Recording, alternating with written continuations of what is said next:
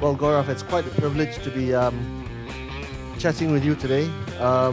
Look, I think Mudah is the #1 car site in Malaysia by far. #2 property site in Malaysia. Carousell is a favorite among many people, my wife included. And having raised Series C from a bunch of investors, including Sequoia, Telenor, Temasek, and other blue chip investors, are that you have been instrumental in shaping the direction and steering the ship in terms of new business, organic and acquisitions for Carousell. You are by far and away a unicorn, and we look forward to your listing in the not too distant future. So maybe we can start off by the whole discussion in terms of you reading the landscape in Asia, how you're shaping the e-commerce marketplace, because it's moving very fast, right? And secondhand is your thing. You don't do new. Secondhand is what you're trying to do in terms of Mudah's business plan. Can you talk about your thinking behind why you've moved the ship in this direction? So first of all, thank you for having me here. And I'm quite honored to be talking to a lot of entrepreneurs here, specifically because I'm a failed one. I failed at my first maiden venture around 10, 11 years back. Since then, I've become an entrepreneur versus an entrepreneur. So a huge respect for all the entrepreneurs and the hardships they have to go through. I only was able to be at it for 1 year, or 1.5 years. So thank you for having me here. Why did we decide to steer the ship, you said? I'll just say, so we never decided to steer the ship in a different direction. We always had a one direction in mind, which is about how to make secondhand the first choice. So we always, from day one, the focus of the company has been on secondhand. It's never been on new. And that's because there is an immense business opportunity in this space. As e-commerce grows, as people start consuming more, as more urbanization happens, as consumption increases, space in houses becomes lesser. As space becomes lesser, people also need to get rid of the things that they've had in the past. So that's one. So there is an immense business opportunity in the circular economy, in recycling goods, in extending the life of item that you have had at home. Then there is a purpose that you end up doing to the earth, right? So there's a sustainability element to this that we also have believed in from day one, that you can actually improve the lives of future generations by being able to extend the life of goods and not have everything going to landfills as quickly as it would have otherwise. So you've been able to wrap Marie Kondo, ESG, and Amazon into one model, which is very convenient for the times. And that's 3 turbocharged engines right there. In terms of the current volatility in the market, Gaurav, and I see you are smiling now, right? Because obviously, operationally, I'm sure it must be very interesting for me from a growth perspective. Can you tell me about the difficulties or the not difficulties of navigating the last 8 months, which have been very, very troublesome for e-commerce and technology firms in general? How have you overcome that? I think I'll quote here one of our advisors who works closely with us. So we have Colin Breyer, who was the chief of staff for Jeff Bezos at Amazon for a long period of time. He's one of our advisors. And there's something that he constantly helps us focus on, and that's really the controllable inputs. And that's really what it ultimately means, is you don't focus on the externalities that you cannot control. And those will happen. Those are constraints to work with. Anything that's happening, Ukraine war, we can't change. That's happening in terms of inflation, we can't change. What we can do is what is in our control. So how do you focus on what's in your control, and how do you adapt to make the best of the situation? I think that's where our focus is. Generally, when inflations go up and when things tighten in the economy, secondhand actually is a better choice for people. So our business is generally more immune to inflationary trends overall. But I would say the focus is more on what we can control versus what's happening around us. So just maybe 1 or 2 minutes of your time in terms of dealing with one of the big geopolitical issues now in town, which is the supply chain, or the constraints of delivery and logistics. How have you overcome that in terms of just maintaining customer satisfaction? You can't, right? If there are no cars on the road and cars cannot be supplied, the cars are not there. And I'll take example of cars because that's been hit a lot today. So the amount of wait for a car in Malaysia is anywhere from 6 to 9 months to get a new car. Majority of the second-hand cars are replacement cars on the market. So if you don't have new cars coming in, supply of used cars also is difficult to get by, which means if a person wants to buy a car, there's less supply available. And you can't do much about it in that context. But what you can do is, how do you address people's concerns about the existing inventory that's there? How do you focus on areas where there's an opportunity? So for example, right now there's a much bigger opportunity in jobs. That's a segment, there's many more, there's much less supply of, there's much less supply of employers, there's many more jobs going around. And that's a deficit that is existing. So we're focusing on that because that's another advantage of being a horizontal player where you have multiple categories on a platform. So today we can focus at this moment on building the jobs category because that's where the demand and supply constraints are more matching. Right. So the founders of Carousell, three guys, I think, two from Singapore, one Malaysian, they met at a kind of like a startup event in Silicon Valley 12 years ago, 2015, right? So a few weeks ago, we spoke to Loy Tony of FarmFresh, and FarmFresh, essentially, I think he started the business when he was in his early 40s. He's taken about 17 years to build it to where it is now, and it's become a kind of like almost a ringgit. Well, it's definitely a ringgit unicorn, but maybe almost a dollar unicorn, not sure. You, in 10 years, via your inputs and your ability to scale in the region, have become probably a multiple dollar unicorn. I know you can't share valuation with me, right? So you've taken half the time to grow maybe 3 or 4 times the size of FarmFresh in the technology e-commerce space. What does it take to scale at hyperspeed like that?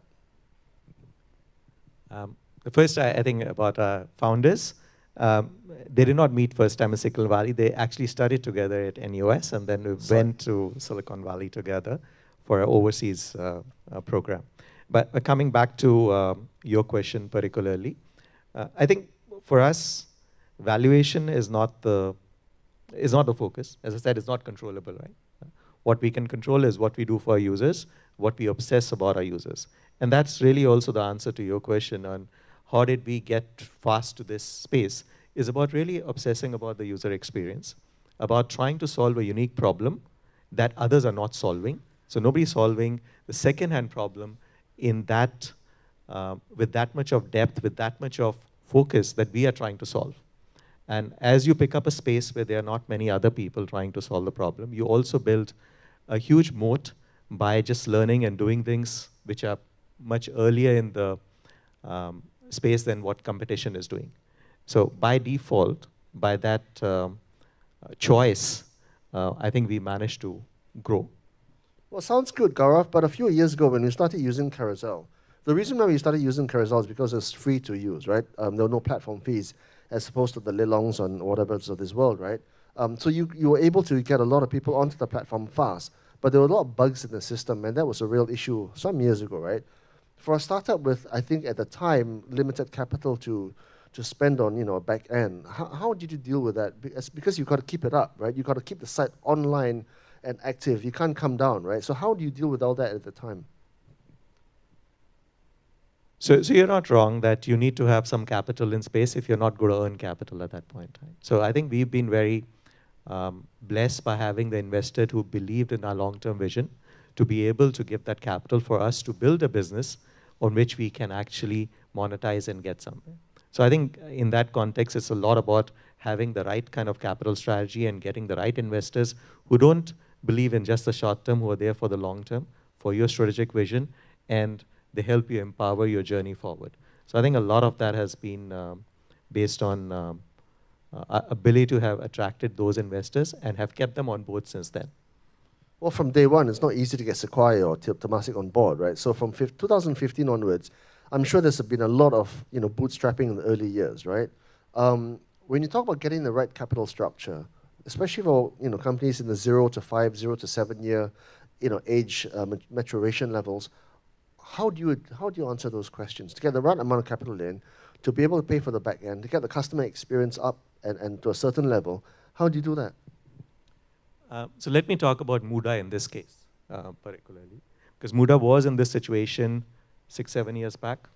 where it was burning cash and not making money, and capital was difficult to come about, and how would you actually turn the business into a sustainable, profitable growth business versus something that is just growing in terms of number of users and not churning enough returns back or free cash flow to be able to grow on its own. Ultimately, I do believe that you have to move towards a destiny where you can actually have enough free cash flow to be able to invest in your growth. And that's what we did for Mudah, is to actually choose where we could end up monetizing, where our experience was good enough for us to be able to monetize. So ultimately, earning money is a difference between the willingness or the value you create for users and the willingness they have to pay for that value. Right? So you have to create a higher value than what they're willing to pay you for, and then you'll be able to monetize it. So we decided to start monetizing areas where we were creating more value, and to be able to then balance growth in terms of just user growth with getting the company to profitability so that we could sustain future investments to grow. And that's something we are now doing across our markets, which are in mature stage. They are generally profitable, earning positive EBITDA, and investing that cash into growing new markets and new business models. So in specific terms, how did Mudah monetize what it was doing at the time? I know Carousell, you're selling advertising, which took away from the customer experience, let's be honest, right? But it was a sacrifice that we as users were willing to face. How did you monetize Mudah? You would be surprised. Mudah charges around 20 ringgit from car dealers to post a car. And that itself can get us to profitability. Because we bring so much of value to those car dealers. They use us always. The property agents use us so many times. So we do not end up charging the private individual, the casual individuals. We end up charging people who are trying to make business off us. Right? So, and that's not advertising revenue. So we help them sell cars. We help them sell property. We help employers find jobs. And that's where we charge them. And as a result of that, we are able to make a business that's profitable. So a bit of a Robin Hood strategy. The rich guy pays for the poor guy. But then in terms of just always keeping liquid, right? I'm sure as with most startups, you're constantly raising capital, right? Talk about those experiences in those days. What kind of experiences did you go through? I guess it's difficult to raise capital, but it's easy to raise capital when you have capital. So I would say that's been one of the experiences. When you don't have capital, people don't want to invest in you because they are not sure of the risk of their capital to give a return. If you're only relying on their capital, increases. But if you have enough capital and you can succeed without their capital, they're willing to give you more. Right? Because they think it's easy. You might have to explain that again, okay? Granularity. Sure. Okay. Yeah. Well, what we figured out is that when investors feel that you have enough capital to succeed on your own, they are willing to put more capital in you because they see their capital giving the return, chances of their capital giving return increase. So how does the capital-starved startup show to investors that it's got enough capital? Because it's kind of like a, it's like, how do you put the cart before the horse? Because you've got to have the cart first, right? So how do most startups in the region, in fact the world, who are capital-starved? So that's a slightly different situation. So let's go to the capital-starved scenario. So in capital-starved scenario, it's a lot about getting in the right investor who believe in your vision, who believe in your long-term strategy. So if you can find those right investors who are willing to travel with that journey, that's the place we find, at least we have found success in, because we were in early stages able to find investors in 500 startups, in Sequoia Capital and Rakuten who believed in us, and has been that constant backbone for us to grow, to come to a stage where we can then bring other investors in and grow to the next stage. Did it help that you were in a sexy space and there were proven success models in America and Europe? Did it help? What about for some of them who are trying to break new ground in complete new business models? I think it did help us that we had analogs in different countries. It was easier for investors to imagine what we could become because there were success case studies in Scandinavia, in Europe, in New Zealand, etc., and they could then understand. So it became easier in that context.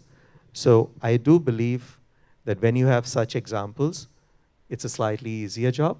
if you're in an absolutely virgin area where nobody has done, I imagine it would be difficult. I've not had the personal experience of trying to do it in that space, but I would imagine it would be more difficult. But again, I would also, respect a lot of our VCs and investors who have that nose and ability to see where the next future is going. What is that business model that actually they should be supporting? They are also very experienced. So I think they also, if you really have something that's good, they will be able to judge that. Okay, so headquartered as you are in Singapore, Gaurav, you would have access to sophisticated investors who know what they're doing, who have seen case studies from around the world, and who do have patience because their balance sheet allows for it, right?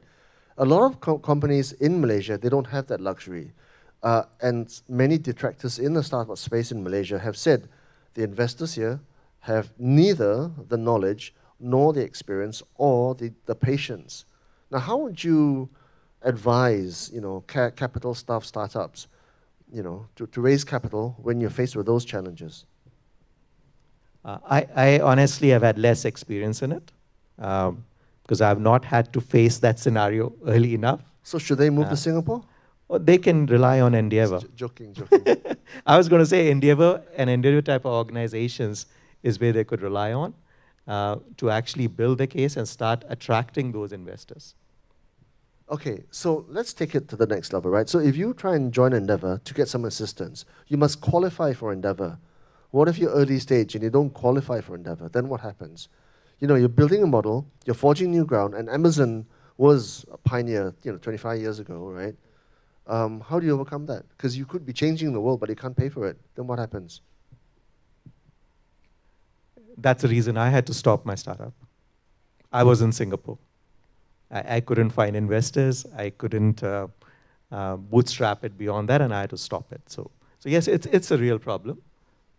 It's just that I'm not sure I really have a good answer for you on that, honestly, because I have not been able to succeed at that. What I can talk a little bit about from the experience that this Carousell co-founder Suresh is with us. I can quote him a bit.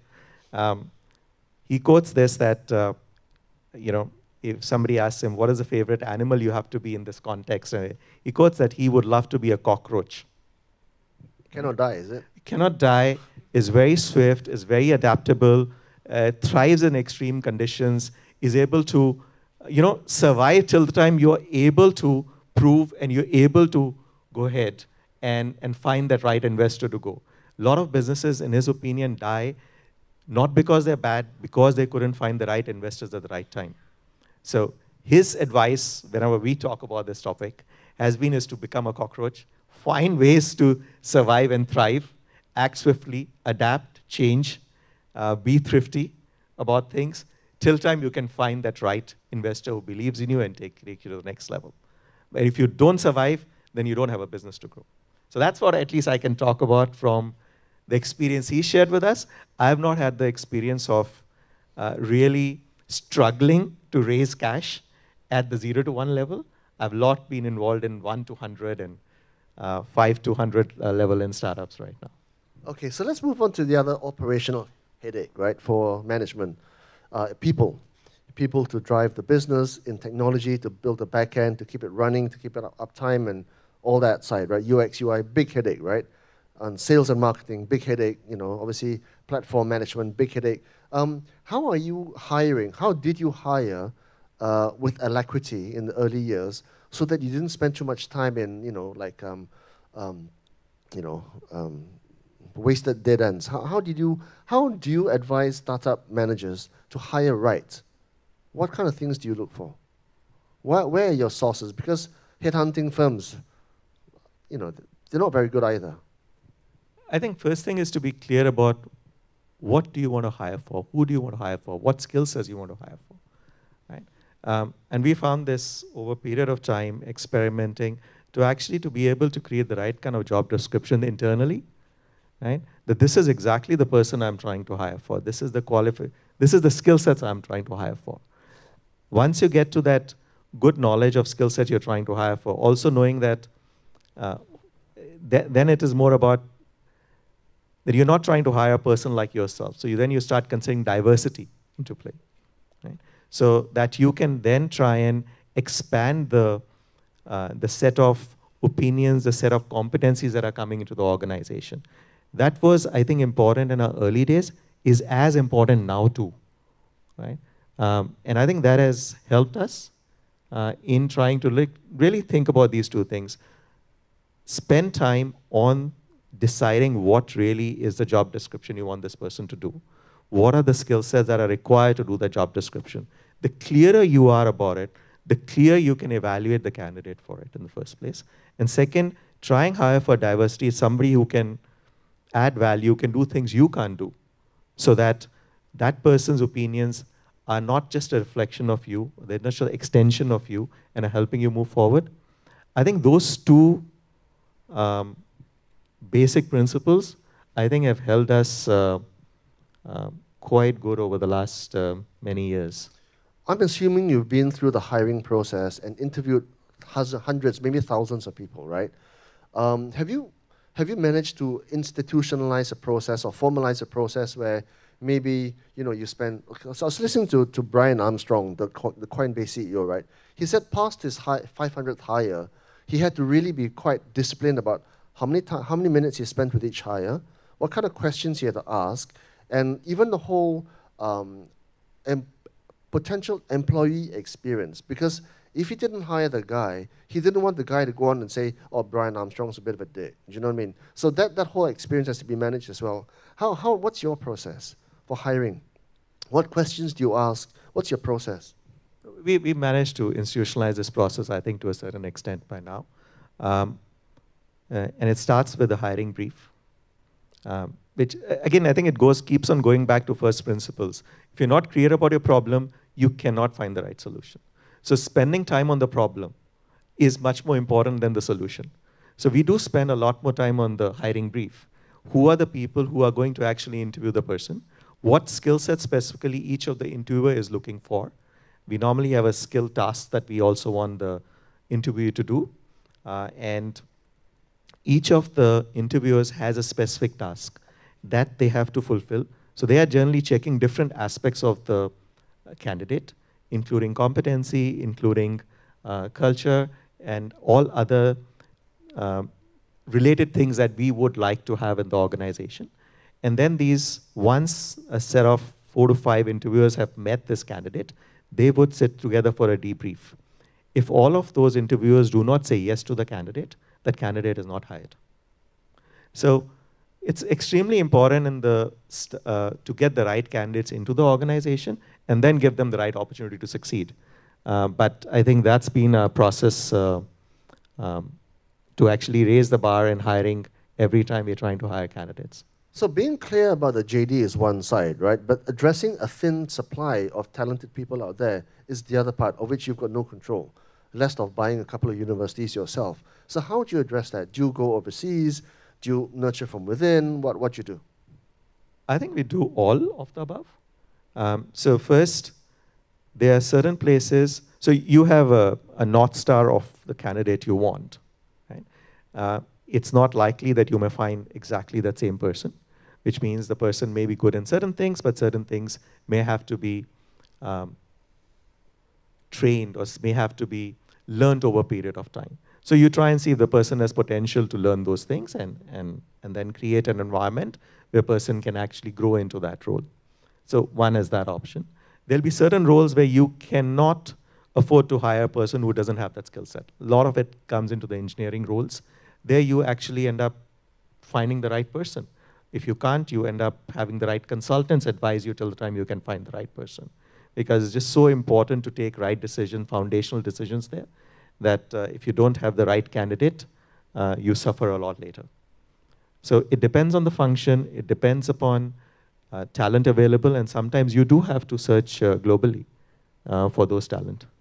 And for those that you have already hired, right, assuming that for the most part you make the right decision, how do you ensure that they keep motivated to keep on performing to the metrics that you want them to, and to obviously keep delivering? How do you keep them motivated, especially in a private structure, which you still are, right? How do you keep doing that? It's tough. It's tough because you hire for diversity, right? And we'll I have all these things now that we are talking about this. Let me put one of our culture element that we use for this purpose. Sorry. So I'm going to put this up here. So we hire for diversity. And diversity is extremely difficult to manage.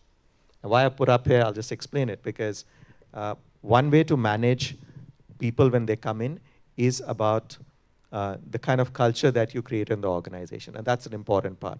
But as you have diversity, there are differences in people. And this is one of the behaviors that we try and encourage.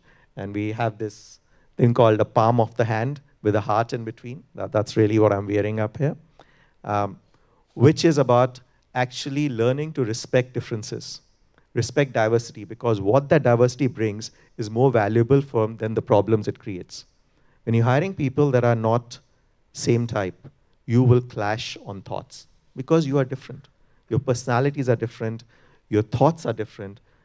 But if people realize that that difference is the value you're bringing to the table, then it's easy to accept.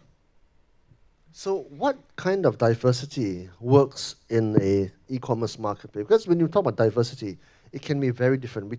Oftentimes the fallback is gender diversity or racial diversity, but diversity is many, many things. It can be age diversity, it can be economic diversity, it could be educational diversity, it could be cultural diversity, it could be, would you hire a Somalian over a Singaporean? Likely not, right? So what diversity metrics work in a technology startup? Technology company, no longer startup. For me, diversity is skill sets. Right? The first part of diversity is skill set. Gender, age is the next stage. Right? But if the skill sets are not diverse, if the opinions are not diverse, so skill sets and opinions are the two things. If they are not diverse, then you're not most likely hiring right. So that's the diversity we're talking about. Skill sets and personalities. So if you're hired to build the back end for Carousell, how diverse can your skill set set? Because you can't hire a journalist to build the back end, right? Well, I'm not talking about a function within a function, right? So you can hire a skill set of, so there is a certain competency that you need in order to be able to, let's take backend. So if you're creating a backend on a certain language, you need a language as a competency to do that. And your experience in that. That becomes like a hygiene factor. Beyond that hygiene factor, you look for the personality and the opinions that person is building. A way to write the code is not same for every single individual, even if the language is same. Right? So you want to see then people who are able to think differently, are able to write a code in a way that it actually is breaking boundaries, able to collaborate with others while writing it. Right? Because that code is not going to be most likely written individually. It is likely written in pairs with group of people, and it's over time has to be maintained by others. So you start looking for those things, people who are not just like individual heroes, who can also work with others, yet they are good at the task they're doing, for example. Culture, right? Second-hand is a culture within Carousell. It must be one of them, right? Diversity must be a cultural trait as well. How do you make sure in a fast-growing, obviously you must have a couple thousand people by now, group-wide across the region, right? How do you make sure that culture is transferred along and preserved? It's difficult. Why? Because culture is not just, so I'll tell you the different dimensions of cultures as we think. So cultures is, the three dimensions of culture. There is a corporate culture, there is a location culture, and there is a functional culture. Different functions require different things to be done. What is culture? Culture is just informal behaviors that guide you to do certain things without you having to put rules. Cultural is a way you fine-tune the body language of the organization, the way you end up not creating 100 rules that this is the way things are done here. People feel this is the way to do things and hence make the right decisions. And that hence is dependent on a function. Different functions have slightly different aspects of culture. Different countries have a contribution to what the culture is. And then there is a corporate culture. So the way we work is we look at the corporate culture at the top level. Then we let each country and each function customize it to their version so that they are working in a kind of a constraint, but they're adapting it to each function, each country's specific needs in that scenario. And again, it's not about values. because those outcomes is the behaviors you encourage. Is the behaviors you focus on which actually create the culture in the end. So we look at behaviors. So culture creation, is it a conscious process or is it an organic process? It is a very deliberate process that you take part in. You just don't have control over the outcome. Right? Culture is almost like a brand, wherein it's what is in minds of users and minds of employees and the way they're doing it. You try and make it to a certain level, but what you do doesn't necessarily mean that they are actually behaving like that. So ultimately, culture is judged based on not just what you do, but how people are reacting to it and what they are making. So in that context, it's a deliberate process, but you cannot assume whatever you're doing deliberately is indeed what is actually happening on ground. Okay, so we talk about culture a lot, right, in management circles, but why does culture matter? Why does it have a tangible, relatable, quantifiable value, whether in shareholder value or whether it's in operational value or profitability value? Why does culture matter? Why shouldn't it just do business and just make money? To me, culture matters a lot, and I'll tell you why, in my opinion. Especially in the industries I work in or I've worked in, there have been very people-led industries. Let's take technology. So you create technology, engineers that are creating technology or solutions for users. They're not, it's not a manufacturing process, not a process that can be machinized only. So there is a human being behind it that is actually doing a lot of thinking and a lot of creation. Ultimately, we are a people's business. We are managing people who then create the right kind of solutions for consumers and users. And if you start thinking you're a people's business in the first place, every individual that comes in brings in a different facet. Human beings are not same. They may be same age group. They may have grown up together. They may be even siblings or twins, but they're not same. Right? And that is where what culture does it gives them a sense of purpose, a way to act together in a group. In what they understand what's acceptable in an organization like this, what is not acceptable. It takes away the need to create archaic rules for everything. It hence empowers people to make decisions, empowers people to act in a way that they can make progress without having to really look at a rule book on what you have to do. So that's where culture is very empowering. It enables people to act across the organization. Creates distributed leadership, which you cannot create if you are setting rules and everything comes down from top. And that's where culture is very empowering. Okay, so you went, growth for you became inorganic some years ago, right? I think the last 4 years or so. You bought Mudah, you bought stuff in Vietnam, and I can't even remember half the assets you own now. When you're growing as fast as that, inorganically, right? How do you transfer culture to another business which has its own culture originally? We are learning. So one thing I think we've been quite conscious of when we've been buying companies, we just don't look at their financials. We look at the purpose. We look at the way they are actually growing. What is their culture? And if we find a fit in it, that plays an important part in our decision making. Right? So it's not just that this company is great financially, they do, because ultimately, what is our role? If the companies we are acquiring, are they supposed to add a competency to the overall group, or they're supposed to be independent organizations doing something totally different? Most of our acquisitions are some things that are going to add value to the overall platform and the group as we grow. And in that context, we try and choose companies that are not just financially going to help us or bring a competency that we need.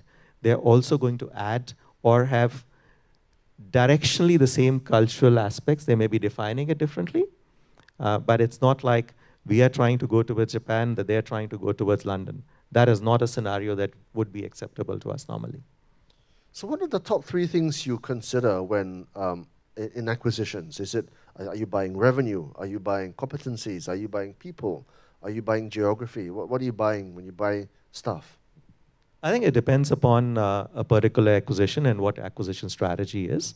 For us right now, especially during COVID, the way we pivoted, our acquisition strategy has been much more on, so I think there have been two phases if I just think out. There was a time when we were expanding into geographies, and that's where Mudah and Cho Tot and some of these entities were bought, where we got a much bigger footprint in Malaysia, Vietnam, Myanmar that Carousell originally did not have. So that was about expansion into geographies. The current state of expansion that we're doing is capabilities. As we are trying to, we are in this stage of being ambidextrous in the sense that we are trying to evolve our business model from what it currently is into a slightly different business model. So give different choices to users.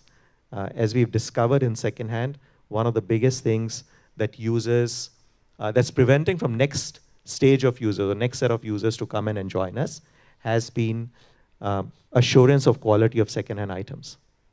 Right? So if people can't be sure of the quality of item they're buying, they don't want to come out and buy secondhand items.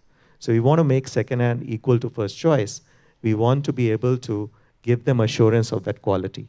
So a lot of our acquisitions in the last 2 years have been on that premise as to where can we build capabilities to actually provide that solution to users where they can trust the item that they're buying. Now, in this case, it's a capability acquisition. And because it's a capability acquisition, there's different kind of things that we are thinking of. Okay, capital management, right? Up until quite recently, it was all about valuations and raising the best value possible, right? Then the transition to profitability, the path to profit became much more paramount.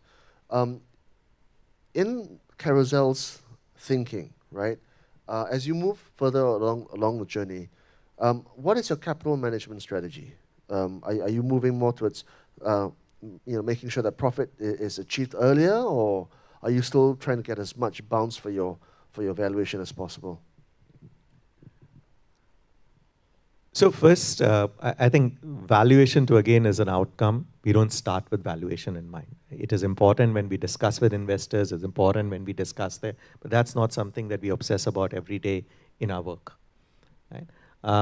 And now, so that's the outcome of what you create. The second thing is, what is driving valuations is what you're saying. Sometimes profitability is driving, other times revenue growth is driving, and that's a reality. So stock markets have been, and investors have been looking at differently. And that has changed dramatically over the last 12 months or so. But again, we go back to the first principles here. Right? We believe profit or loss or whatever cash burn you're doing is a constraint to work with. That's a scenario that it's a given, and we got to find best ways to manage that. And that depends upon the cash you have, depends on which market you are and what maturity stage you are. And when it comes to where we want to focus our energy in the organization is about creating value for users and monetizing that value, right? Creating value and capturing value. If we're able to create value and capture value, we will grow in profitability. It may be that in certain markets we are profitable, other markets we're not because we're investing in them. If we have a constraint on cash or capital, we may invest in less markets at a certain point in time, right? But it still doesn't change our overall approach that where we have to invest our time in is where we create value for users, and as we're creating that value, where we can actually capture that value back for the business. Rest of the scenarios are outcomes that we don't obsess about every day in what we do. So for a second-hand marketplace for yourself, like yourself, what amounts to value for the user? Is it speed? Well, I'll let you tell me. What amounts to value? I think the first thing that's valuable for users is that a second-hand item is much cheaper than a new item. It's less costly if I look at a buyer perspective. The item is much less costly, and if it's in a good condition, you're paying almost half of the new item.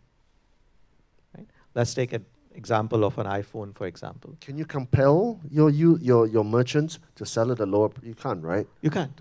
So how do you make sure that the second-hand iPhone is cheaper by order of magnitude than the new one? So what happens is that this is the beauty of marketplaces, right? Marketplace is not owned by one merchant. It's So not you just surface the cheaper ones. no, you have all merchants there, right? Everybody is there. People are searching. People search for cheaper items. People search for items that are giving value. If you are giving item that's is not valuable, people are not going to buy it. People are not going to respond to you. You, as a merchant, learn, or as an individual who's also selling, learn that I have to sell it at this price in order to get the item sold. And we then empower them by giving them idea about trends, about what prices are there for each item, how could they price it in order to sell it. But the merchant learns, or individual learns very quickly, because they don't get responses to those items. So that's quite intuitive. Price is one thing, price value, right? What about quality? How do you offer the image of, how do you show users that the stuff on sale on your platform is quality? It's not bust or dented or whatever, right? So this is, so in the past, this was about giving signals to people, and hence the model was very much based on meetup, right? So you would give signals depending upon the kind of sellers that's there, what they've done in the past, their quality, etc. Those signals were given to sellers. The pictures and the quality of pictures, where the dents are, where the problems are, were shown to users, and the users actually met to be satisfied with the item they're buying. And that's how it used to be. That's why marketplace, online, second-hand models, second-hand marketplaces were very localized in nature and were operating in small, city areas, etc., because people could meet each other to actually solve this problem. With technology, with other options, now what we're trying to solve with cross-border, across many markets, across cities, where items could be shipped to you. And this is where being able to, for the platform to be able to provide a trust, a certain guarantee, a certain optionality for users to actually understand. For example, if you're buying a Hermes bag or a Louis Vuitton bag, you don't want to buy a knockoff. You want to know that it's actually genuine. And if you're going to pay 40,000 Sing dollars for it, for example, it is a genuine Hermes bag that you're buying. So this is where we've started something new. And these are the capabilities I was talking about. So we now have authenticators in some of these categories. So we have people who actually inspect a bag, check it, and actually are able to give an authentication certificate that this Hermes bag is actually genuine. If it's not, we take the guarantee for it for you. Yeah, that's a new model for you, because you're trying to be the Qasim of luxury handbags, and you're also doing clothing. So that was an acquisition for you, right? Because I think you told me about it, the holding room. What kind of volumes are you seeing there, though? Because I'm sure it must be quite hard to sell a Birkin, at 40,000. That's 4 times the price of a Kanchil, right? It is, and it's early days. We're seeing, so why we did it, because this is where our users were telling us this is what they need. And actually, if you look at Carousell has one of the highest GMVs in second-hand bags in markets like Singapore and Hong Kong. The amount of people... Gross merchandise value. Yeah, gross merchandise value, actually, who were actually doing transactions using our platform, but the actual transaction was happening offline when they were meeting up. So there was a huge market already. So we actually knew there was a market. Now what we're doing is we're bringing capabilities to authenticate these items and increase that market. Right? So this is just a starting level. So like the authentication of bags, etc., started a couple of months back, and we are now going to market with it. So the numbers are very initial stages yet, but we're seeing some very healthy signs. And it's not just bags. We're doing it for mobile phones soon. We're actually doing it for cars too. So in Singapore, we actually buy cars and sell cars like a Carousell would do here. Right? And we are doing it for clothes. You could actually, send your, you could empty your closet. You just need to fill a bag, empty your closet, and send it to us, and we would pay you certain money for those clothes that you've gotten rid of. So what does it take to keep going into new businesses like you have, to fund them, to strategize them, to run them? Because they sound like slightly different business models, run in slightly different ways, and that must be quite a challenge for your investors, because they put in money into you. Some of them have been there for more than 5 years, right? Oh, longer. Yeah, longer, right? So how do you traverse that whole investor management journey, which I'm sure you go through? Sure. There are 2 parts here, right? One, is it different? Yes, it is different. We've been generally a platform business, and we've learned the platform part, but we've not done the offline handling of this, the offline operations of buying a bag, holding a bag, or a phone. We've not done that. So what we've tried to do in this case is we've tried to buy competencies or people who are already doing it. So that's where a lot of our acquisitions have gone. So we've tried to both incubate internally and buy the competency. And as we experiment on these two, we will potentially find the right path. So there's a bit of experimentation. We've also decided that we were not the best at it, right? So trying to build up everything organic would have taken much more time, which is why we wanted to acquire those capabilities. These are not done in isolation. This is done with support of our investors. So investors believe this is the right model. Investors believe this is the right way to go. So they are totally behind us. In fact, while we bought Laku6 recently in Indonesia, which is a company that inspects phones with a mobile and AI software, where you can actually determine the quality of the phone online, and then we can decide how much to pay to the individual based on that, without even meeting the individual. While doing it, we were able to raise from our existing investor $25 million US as a part of that whole deal, because they believed in the model, in what we were trying to do. So not only we got an acquisition, we raised money together with the acquisition to be able to do the deal. Yeah, so Amazon was notorious for losing money hand over fist for years and years and years. There's only been literally in the last few years that it started to turn a profit, right? Is it going to be different this time around for ASEAN e-commerce companies? Because I mean, I just saw Bukalapak's earnings. They're still slated to lose money for at least the next 3 years, and they're reasonably mature. Sea Limited is still losing money hand over fist for Shopee. Granted, they are paying for two other businesses as well, digital banking and I think gaming as well. You're a bit different, right? So just in terms of investor management, because at some point in time, your investors will say, okay, Gaurav, show me the money, right? When are you going to go listing and let me cash out? Or start making some profits so we can declare dividends? When? You know, how different is it going to be? I can't comment about other companies, but I'll go into ourselves per se. So I think our investors are very clear with what we are doing. We are making money in some markets. Could we declare dividends or could we do something with that? Yes, it's possible. But we're deciding to invest that money in other markets and grow further. And that's a choice made with the investors together.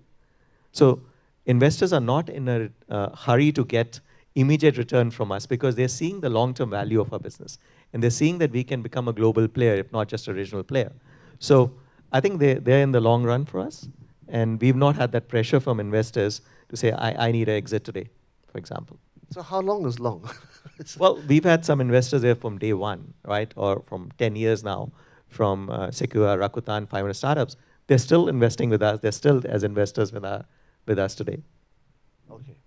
So got to talk about some other well, I mean, America is by far and away the most matured e-commerce kind of landscape, right? So they're going very vertical now.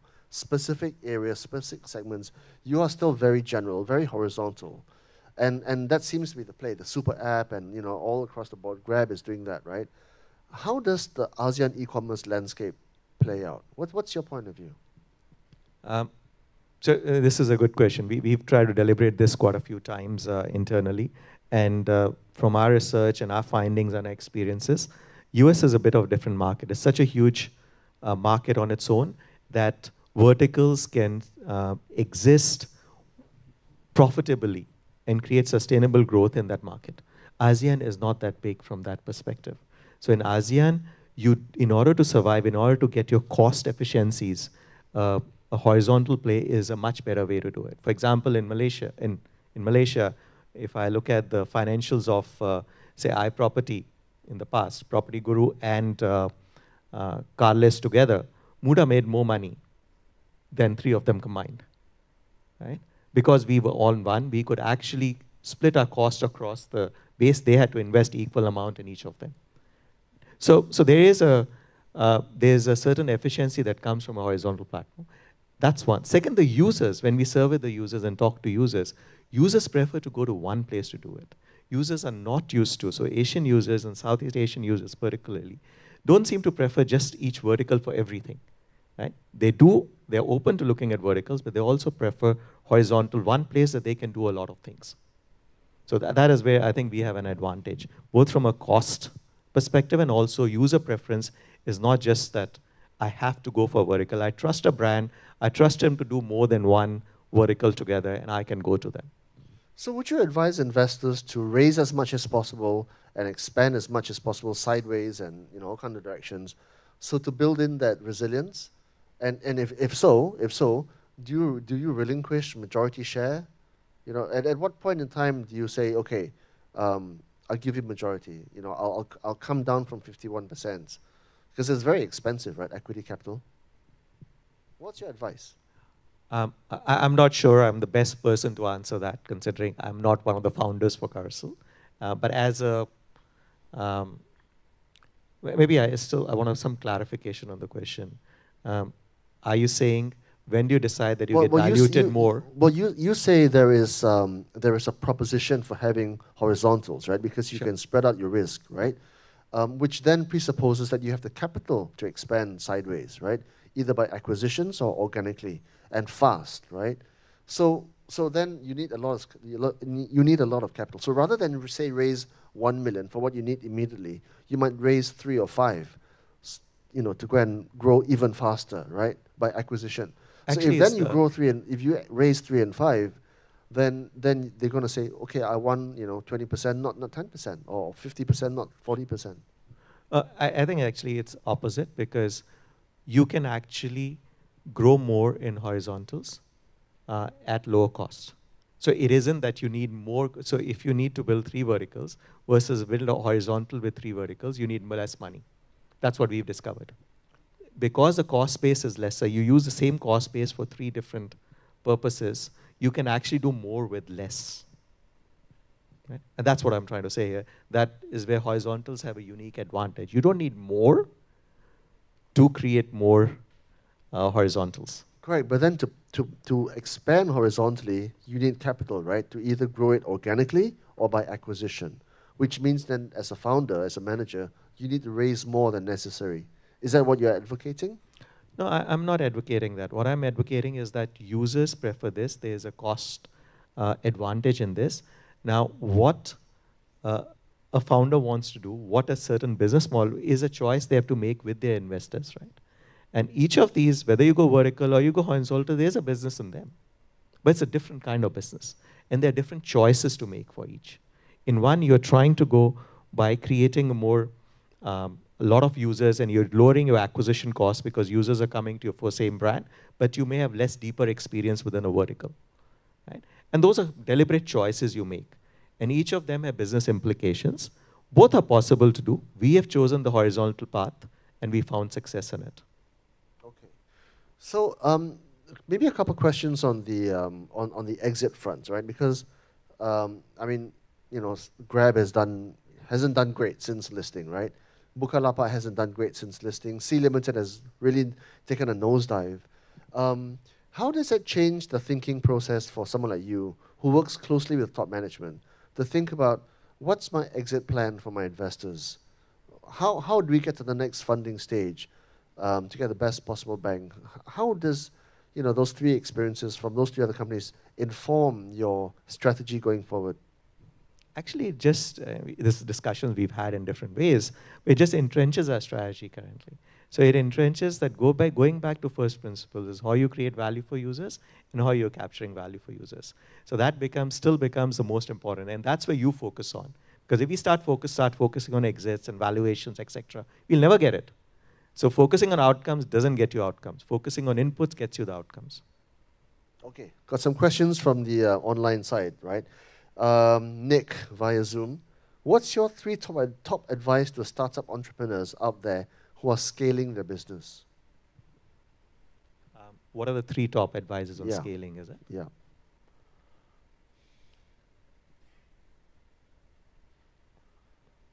So I think one is, are you in the right time to scale? Which means, so you can either get growth by buying growth, or you can get growth that will organically grow after you buy people. So basically, do you have enough retention in your product? Do you have enough product market fit when you're investing in growth? So are you at the right time to scale up? So that's the first decision to make. If you're at the right time to scale up, yes. You need to invest some money, you need to invest in growth and getting users on board, because you'll be able to make them stick. But if you're just getting users every time by just buying them, then that's not most likely a sustainable model, and you will die. We've been lucky, like most 80% of our traffic is organic and direct. We don't invest that much, and it's been the case since always, I think. Having that product market fit to know when to scale is an important part. So I think that's one. If you have that, the next is to prepare for, as you scale, certain processes will break. So you need to have the right people who can help you scale. So how do you invest in the right skill sets of employees, of partners who can come in and help you scale? So it's really the people part. That's most important. And the third part I would say is whatever you have thought on in terms of processes will break. Because whatever you were doing when you were 10 people or 20 people, moment you become 50 or 100, it'll change. Moment you become 200, it'll change. You become 400, it'll change. So just be aware that you will grow through these various S-curves of growth, and there will be a time when whatever you've done in the past, you have to forget and learn from it, but do different things. Because what you've done in the past will not help you succeed at the next level. So I think those three mindsets, or three things if you keep in mind, scaling should become easier. Easier, maybe not easy. Okay, Adam from Zoom. After having hit unicorn status, what's your advice to entrepreneurs to pick the right investors? I think we answered this, but just, I guess, summarize, right? I think it is really people who believe in your strategic vision versus who are just willing to put money for the short term. How'd you build a community, Aisha from Zoom, how'd you build a community via an online marketplace?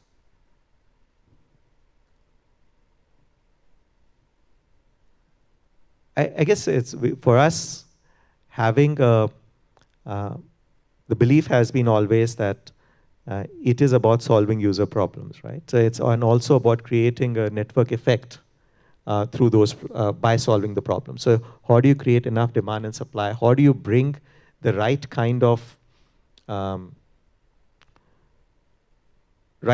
users in the first stage who are going to help be advocates for you, and how do you build from there? So it is a lot about choosing how do you go to market at every stage of your business, and if you're doing it right, you can build communities in the way you target them, the way you try and create the network effect. Matt Kelt's law, right? Okay. What's the most interesting, Kevin from Zoom, what's the most interesting marketing strategy that you've seen work in this country or region?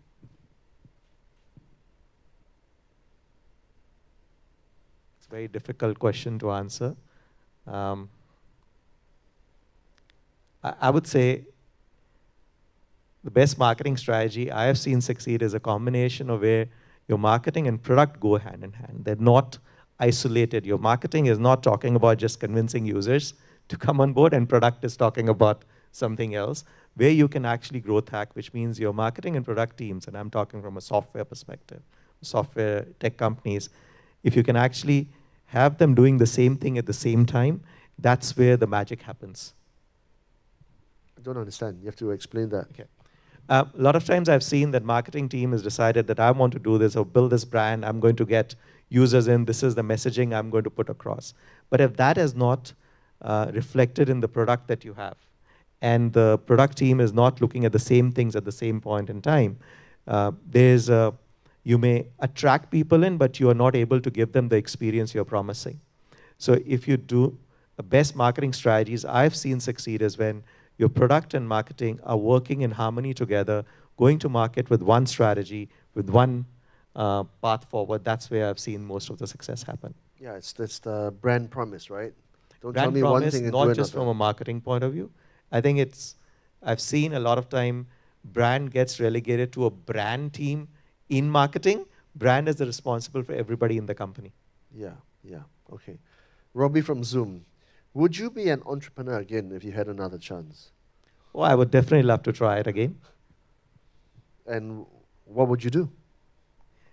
Try and avoid all the mistakes I made the last time. And what were those mistakes? Well, the first one was that I tried to go it alone, try to do it everything myself, try to bootstrap everything without getting the right partnerships and the right founders in place. I would first step look at the right co-founders with me. So, in order priority, what are the 3 most important things you did wrong at the time? Went alone. Tried to do 2 things instead of 1. Did not plan for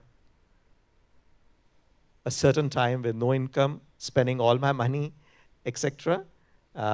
With having children go into international schools in a place like Singapore, not having citizenship and others in that country, not knowing when I would be asked to leave the country. I did not plan for those things. So personal choices, having the right set of founders, and really focusing on one thing that, that could potentially succeed. So what's your background, and what kind of co-founders would have worked for you? At that time, my background was literally marketing and media. What would have succeeded is competency that was complementary to me. I would say definitely in the technology and the product space, and to a certain extent also in customer management part. I think those kind of 3 founders, kind of a group of 3 would have been a good way to start to be able to bounce off different ideas, different perspectives from 3 different point of views, from 3 different experiences. So just one more question on the co-founder part, right? How, other than competencies, right, what other things must you have to find the right co-founder? Because you're going to spend a lot of time around them, and you need to almost like them, right? Even though you're working together. I think somewhere you need to be, you need to believe in each other, have some trust in each other. There has to be a bit of belief in the longer term vision of what you're trying to do, and a commitment that we will face a lot of problems, a lot of disagreements, but we have to persevere together. That upfront agreement is quite important, because over a period of time, I have at least found a lot of people who failed with the co-founders just because the other person could not persevere or could not be around for, or had a total disagreement, and they came in the first place with very different expectations. Somebody wanted to, was thinking this was a 2-year gig and something would materialize within that. Another person was thinking it'll take 6 years. Right? So depending of having very similar vision, but breaking it down to some more specifics so that you can have better idea of what it means versus conceptual things, would potentially help see if you are all on the same page. Amira from Zoom, how will non-financial data like social media, gaming, e-commerce, and other such data points influence credit scoring and eligibility for financial services in the near future? Could these alternative data be used to further increase financial inclusions for the underserved communities? I do believe yes. The problem about financial communities today is that they do not get access to finances because they do not have a good they don't have a history. And what has been seen is that there's data points on people's behavior that can actually give indication of their creditworthiness. And if that indeed can be proven, there are models that can be created, and they are being created worldwide today, where creditworthiness is not based on their past credit history. They're based on their other behaviors, which have been found to be very good signals of their ability to pay back, ability to do, ability to encourage right behavior. I think is definitely possible because it's succeeding across the world today. Is that something that you guys at Carousell are doing? No, we are not doing that today, but I see that happening in Southeast Asia quite a bit right now. Okay. Lukman from Zoom. So with a recession coming, what should startups in Malaysia be wary of, and what opportunities should they keep an eye out for? I think first thing to be wary of is what is your cash at hand, right? So if you cannot survive and you don't have business, so finding where you can cut corners now to be able to save that you should spend on the right things, I think is an important aspect. If you already have a market fit and you can actually grow at this time and have sustainable growth, then by all means spend. But I think the biggest thing to think is, can you survive the recession? If you can, you invest in the right places. If you can't survive, you can't be a cockroach, you won't be around to actually take the benefit of what happens once the recession goes away. Okay, and thus wraps our session, Q&A. We'd like to open the door for open.